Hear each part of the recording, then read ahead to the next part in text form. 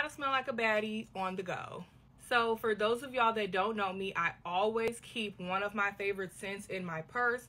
I take them out of the big bottles and I put them in these little travel size roll-on bottles that I bought off of Amazon. So this one is actually empty and it needs to be refilled. As you can see, it's been well used. This is my favorite go-to signature scent, which is why the bottle looks like this.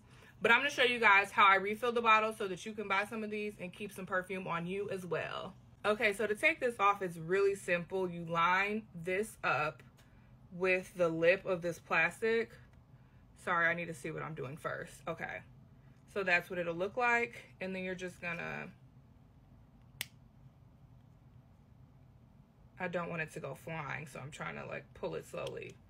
Okay, so now the top is off and this is empty.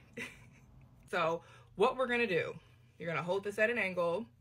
You're gonna put it literally as close to the perfume as possible. And you're just gonna keep spraying.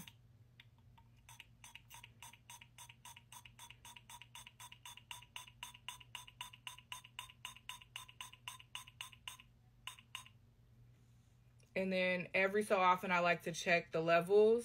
It's kind of hard to see, but if I hold it up against the light, like I see that it's right here. So I have plenty more space to go. So we're just gonna keep spraying. A little bit more.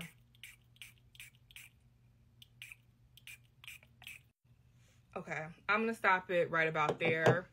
It's filled to about here, and I still have to push the lid back down in here. So just so that it doesn't spill or waste. There you have it. Obviously, the one downside to this is that you can't use it to spray your clothes. So when I'm at home, I'll always just take the big bottle to kind of give an extra spritz to my clothes. And then when you're using the roll-on bottle, what I like to do is kind of tip it upside down to get the ball wet.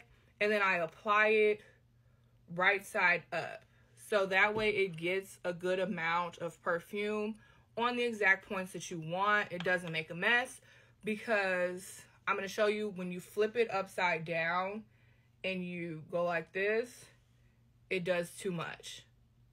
So I try to apply it right side up, and I just put the lid on it and kind of tip it upside down to get the ball wet. And like I said, you just throw this in your purse in case you need to reapply later that night, or if you forgot to apply it all, and you're always ready to go.